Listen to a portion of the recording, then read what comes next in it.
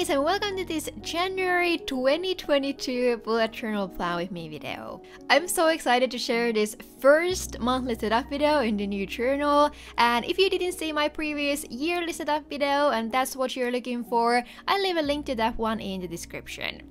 But now it's time to open up this beautiful new black journal and start setting up this winter layout from the January cover spread.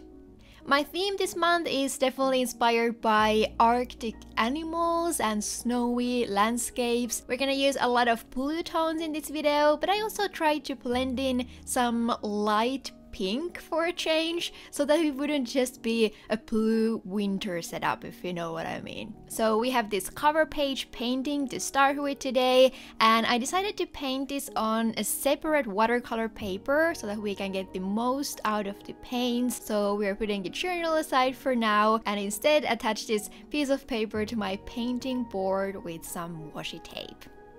I'm gonna start this picture by lightly sketching out the lower part where I wanted some cute animals gazing at the night sky. And for this Arctic inspired theme, I definitely wanted to paint a polar bear and then some small penguins, but I also didn't want to make them super realistic or anything, and instead went with this pretty minimal, cute cartoon style. One of my personal art goals this year is to start searching my own style a little bit more and maybe venture out of the realistic art style a little bit more as well.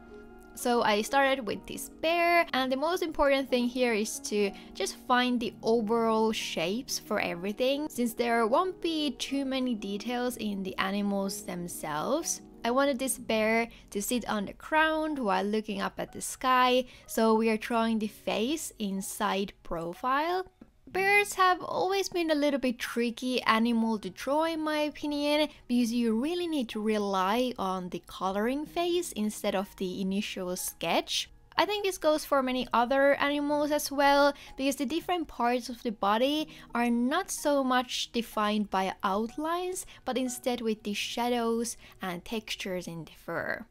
But before we're gonna worry about the coloring of this yet, we're actually gonna paint the whole sky part first. And because I didn't want to get any paint to these animals or the whole lower part of the painting, I actually decided to use this masking ink method to secure those areas. So if you've never seen this before, masking ink is this kind of rubbery glue-like ink that you can use in watercolor paintings to leave white areas in some otherwise tricky spots. I wanted to be able to blend the colors in the sky smoothly all the way down to the bottom of the painting, and now this masking ink here will prevent any of that color getting into this area we are covering. So now we are ready to start working on the sky, and we are starting this with a wet on wet technique that's perfect for creating smoothly blended areas. So I wet the whole sky area with water using this fairly big brush, and then started to add these blue tones all across the sky that will now blend nicely to the wet surface. I wanted there to be a slightly lighter area here in the middle, and I also wanted to add a little bit of color to this painting instead of just leaving it all blue. So I tried adding a little bit of this light pink here in the middle. First, I was thinking about creating more of a Northern Lights type of effect, but I just didn't want to use green in this monthly setup, so I decided to just go with this soft pink color hue here instead. Then we just add something more interesting to this painting. The sky took me 3 layers in total. You could probably get away with 2 if you add color with a little bit heavier hand, but especially with the first layers, I wanted to make sure that the middle point here stays much lighter than the rest. So I actually just tapped out some of the extra color with a tissue paper if I thought it looked a little bit too dark. I tried to focus most of the darkness to the outer edges of the painting, but in general the sky doesn't need to look super smooth either, so I tried to add some darker taps of color to other parts of the painting as well to create some variation. If you decide to work with multiple layers, it's important to let the first layers dry completely, because otherwise you might disrupt some of the still drying areas and create some blooming effect. So let everything fully dry and then add a light layer of clear water as you did in the beginning, and after that you're free to add more color to any areas you want to intensify or smooth out. I don't know if I did the best job here with the sky. In my mind, the color stripe here in the middle was a little bit more defined, but that sometimes happens with watercolors, and I thought it was still good enough. But the next step here is to add the stars, and I always use the same method for this. So all you need is some type of white paint, like white gouache or acrylic paint. Then dip a small brush in the paint, then in water, and then you can just tap the brush with something else like another brush over the painting. This will cause the white paint to create these small white splashes all across the surface that quite nicely represents the stars on a night sky. I usually also add some finishing touches by hand, so here I especially wanted some more stars in the center area. But now that the sky is done, it's time to remove the masking ink and reveal these clean edges we now have for the animal part.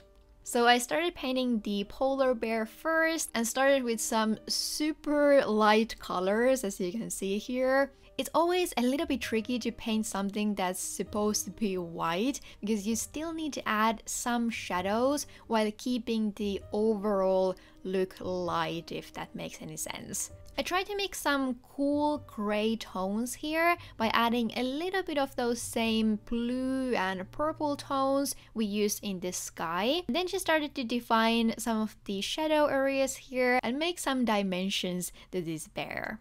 Adding all the darkest details like the eyes and the nose pretty early on is usually quite helpful in my opinion, because it kind of gives you a reference point of how dark all the shadow areas should be. Then I did the same thing here with the small penguins and just slowly kept intensifying the shadows until I thought everything stood out enough.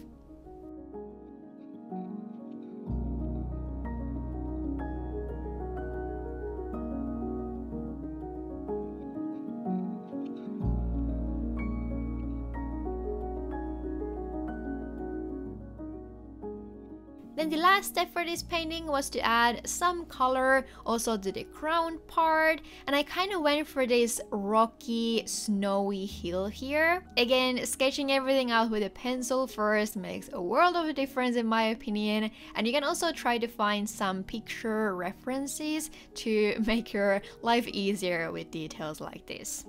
But that's finally it for the cover painting. I know we've been here for a while, but now I just removed the washi tapes and fixed this one uneven edge here with a white pen, and then cut the edges a little bit and eventually attached the painting to my journal. I think double-sided tape is usually the most secure way to attach anything, so that's usually the method I choose, especially for bigger paintings like this. But then we're moving on to the right side of the page, and here I just wanted to add a big January title and also write out a small monthly calendar under it. To this day, I still haven't learned actual calligraphy lettering, so I usually just fake it by making the downstrokes of the letters thicker with the same pen if I want to create a little bit of that effect to the font. Then I used some Archer and Olive acrylograph pens here for the color accents, and we're actually going to use these pens quite a lot later on in the video as well. But the title page finally finishes up the whole monthly cover spread, and as always, especially for any new viewers who might be interested, I do make digital polished versions of these themes that I sell on my online shop, and if you'd be interested in some extra monthly content on top of the digital themes, there's also an option for that on my Patreon. Everyone who joins the Patreon will also now get the newest yearly setup in a digital form that I added there as a small bonus this month, so links to all of that are in the description. But I think that's enough advertising for this video, and now let's finally move on in this setup. And next we have the monthly calendar spread that will just have a bigger calendar for the whole month. We're actually not quite done with painting yet. I feel like this January setup is a little bit painting heavy in the beginning, and then the rest of this theme will focus more on the actual planning content and have some much easier spreads as well. So I hope there's a little bit something for everyone. But anyway, I started here by covering the center part with some washi tape again, so that we can now freely paint to the outsides of the page without worrying about getting the paint to the calendar area. And this time, instead of watercolors, we are using gouache paints, and we're also painting directly onto the journal. I find that gouache paints are usually a better option for this, because they require a little bit less water and blending, which also keeps the pages looking prettier in the end. So I had this other night sky illustration in mind here, with this moon floating in the water. But I started this one with the darker sky part first. So we are mixing this dark blue shade from the paints. And as you can see, I added a hair of black to these blue tones to get a slightly grayish tone to this color. Doing this is usually pretty messy, and I like to use some sort of paper underneath to protect the rest of my notebook. And then with gouache paints, to get this nice consistency, which is still opaque but also easy to blend, I mixed a little bit of water with the paint mixture. But otherwise, I think this painting is pretty straightforward, so I just covered the whole top part with this color and only left out the moon shape here in the corner. Then after all this paint has dried, we're using the same method to add some white stars to the sky part. So again, tipping the small brush to the white paint and splashing that all across the spread. Then we'll mix a slightly lighter blue tone for the lower part, which will be the water surface. And here, after the initial background color, I also added some different color variations here, kind of to mimic the water surface.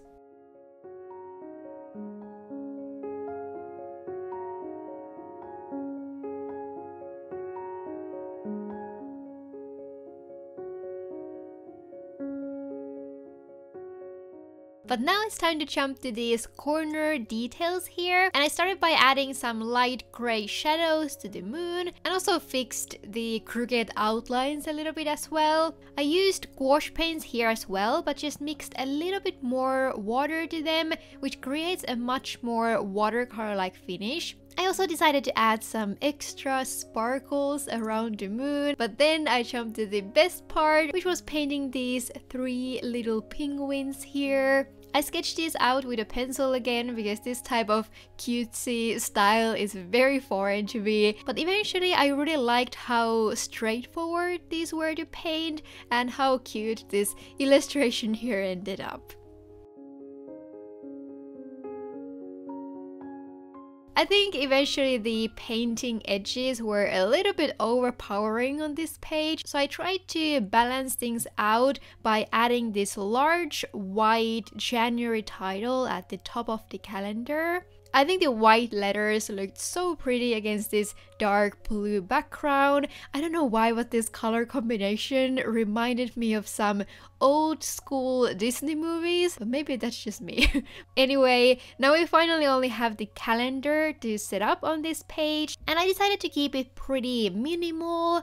Again, I used this pink color to add some contrast to all the blues, and then just wrote all the January dates here. And yes, if you noticed, I totally left out the last day of January because that one Monday was not worth the space it would have taken from the painting. But that's finally it for this monthly calendar painting page, and now let's finally move on to some more functional monthly planning stuff. January will start the first quarter of this year, so on this next spread we'll have some quarterly planning stuff and also just productivity related things just for January. I wanted to have a little bit more space here, so I decided to create a Dutch door layout. And after writing this big planning title, I decided to add these dark blue edges to the page that will also work as a border for the Dutch door area. But then the first thing I decided to add here is this open space to write about the first quarter goals. I always like to leave spaces like this in my bullet journal where I can write about the goals in almost a brain dump type of way, and I feel like it just helps to get the thoughts flowing. I think a 3-month period is such a good time frame to tackle some goals, so I usually look back to the yearly goals in this point and try to see what I could focus on in the next few months. I know many of you can probably relate to this, but 1 month usually passes much faster than you thought, so that's why I think the 3-month period is often much more realistic for some bigger goals. But then I added this habit section here. This won't be a habit tracker or anything, but just more a list of some habit ideas that you'd like to try to start in January. Then this right page will just be for this bigger and more detailed goals tracker. So I'll try to choose 3 different things I'll focus on in the first quarter of this year. And I always try to make things really practical, especially about the goals. So these small boxes here are for some smaller action steps related to the bigger goal. Then before we move on to the next flip door page, I decided to add this light gray grid thing here with a brush pen that added a small decoration element to this otherwise pretty plain spread. It took more time than I'm willing to admit to draw all these lines with a ruler, but I think the effect was worth it in the end. But then let's flip ourselves over to the second planning spread, and here I wanted to start with this mini mountain landscape painting. That's probably one of the fastest painting I've done in my journal, though it kind of looks like you put much more effort than you actually did.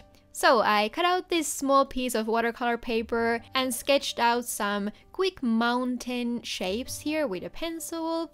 This time I didn't bother with the masking ink, so I just tried to be careful to work around the white mountains while adding some blue tones to the sky.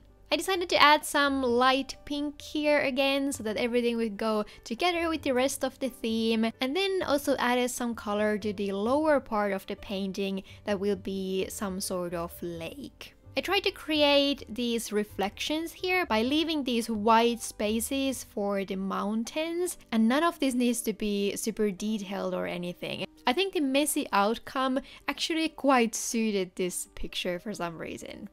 But then I started to add some quick shadowing to the mountains, and it's usually the best idea to keep the shapes pretty sharp, so it will represent the rocky appearance of a mountain.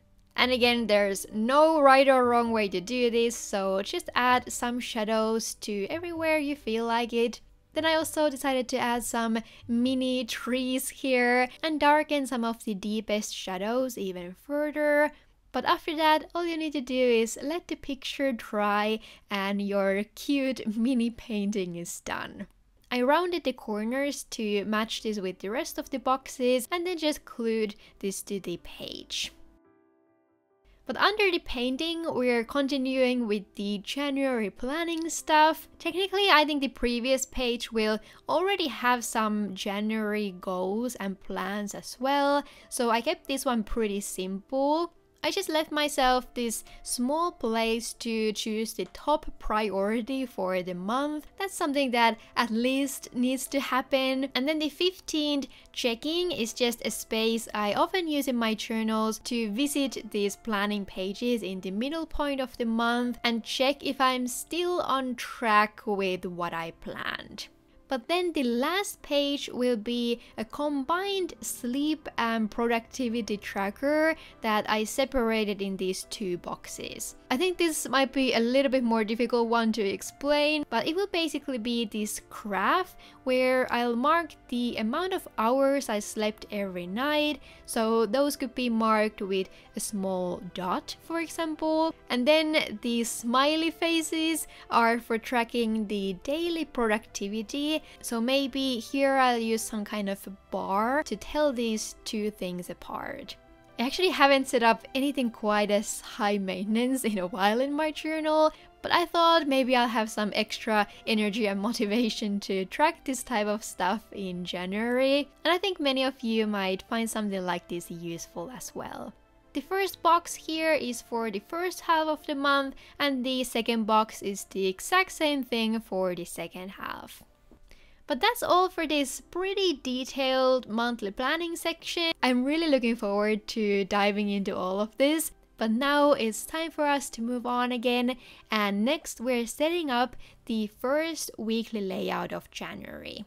I started this page by painting the top and bottom edges of these pages with gouache paints again. You could actually use the same Archer and Olive pens for this if you own them. It just takes quite a long time to color an area this size, so gouache paints felt like a better option. Anyway, I know this is such a simple decoration idea, but it completely changes the look of the pages in my opinion. And I always think it's fun to decorate the journal with just some simple color combinations as well. So not all the pages need to have some crazy painting or anything like that.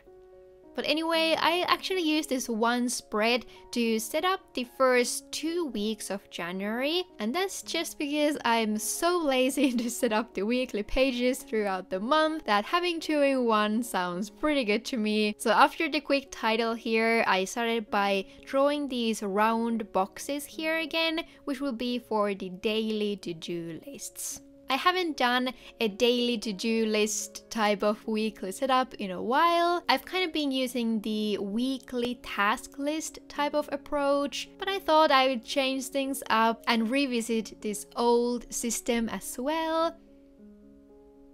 But then I used the top part of these spreads first to do a small habit tracker. I like to use these small symbols for the different habits just to save some space. And whenever I have a habit tracker in my journals, I usually list stuff like doing yoga or reading, writing, going to bed at a certain time, and just stuff like that. Then I did this small must-do list that again will just help me to prioritize the tasks I need to do in these 2 weeks. And then this left side here will just be for a simple diary that I can use to write anything that's on my mind. I personally like to keep the weekly pages pretty simple, because these are usually the pages I use the most, so they usually still end up looking pretty full. But now we're moving on to the last spread of this whole monthly setup, so I'll skip one page that I will use for the last 2 weeks of January, and then we can move on to the monthly reflection page. I always like to set up pages like this in my journal where I just reflect on the whole month. I usually fill these pages in the last few days of the month, and they've just become a fun page to write some memories and also help me to collect my thoughts about everything that's going on in my life. I was planning on doing some type of bigger drawing here as well, but I unfortunately didn't have time to do that this month. So instead, I decided to tie this page to the grid effect thing we did on the planning page. So I drew these big boxes in the middle and then used the grid effect on the outlines of the pages.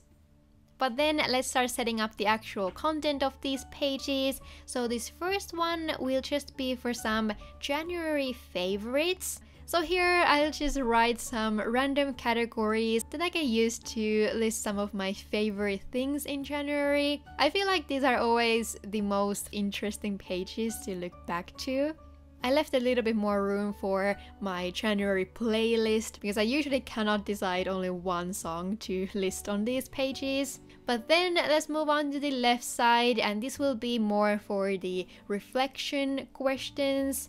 I separated this space for these two questions, and the first question will be just what's on my mind. This is also a very open question that lets you write about whatever is on the top of your mind in that moment. And then on the bottom I have this second space to just write about things I'm grateful for. I think being grateful about the stuff you have is such an important thing, and just thinking about that kind of stuff always puts you in a better mood. So that's why I try to have a section like this in almost every monthly theme. But then the last thing on this spread is something I've done in the past. So I kind of brought back this small scale thing, which will just have 5 different categories that I can use to review the whole past month. But that finally finishes up this January monthly layout. I really hope this setup gave you some new ideas. And if you're newer to bullet journaling and you feel like I went through something too fast, you can leave all those questions in the comment section and I'll do my very best to answer them. Also, if this was your first time here on the channel and you'd like to stay tuned for more journaling and painting stuff in the future, please consider subscribing. It's always highly appreciated. Thank you guys so much for watching. I hope you're having an amazing day or night wherever you are, and see you in my next one. Bye bye!